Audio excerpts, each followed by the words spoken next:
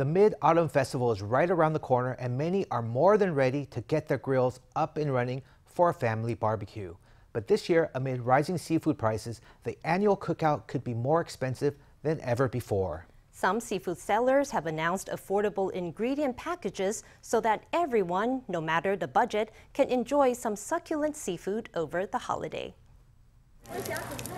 Last year, cookouts with friends and family were forbidden due to COVID. So this year, people are itching to celebrate Mid-Autumn Festival properly. But with inflation on the rise and seafood prices soaring, it could be an expensive gathering. The price of these sausages containing flying fish eggs has gone up 8%. Shrimp prices are up by almost 20%, while squid and sweetfish are now 10% and 15% more expensive than before.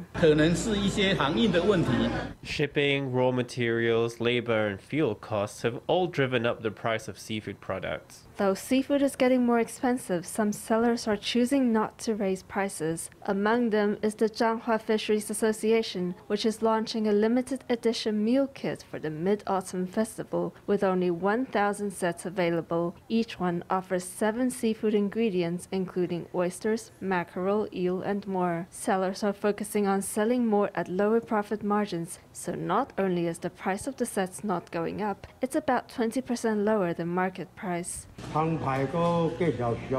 Meanwhile, an online seafood retailer says it will keep prices affordable for consumers. Price rises in a wide variety of products, including scallops and giant tiger prawns, will be absorbed by the company, which will even pay for shipping. Due to the pandemic, this year the costs are up by 10% to 15%. We haven't had barbecues for 2 years now, so we decided to absorb the price rises. In Taiwan, Mid-Autumn Festival is a time to get together for a barbecue. Operators say that they're willing to absorb costs so that everyone, no matter the budget, can enjoy some tasty seafood over the holiday.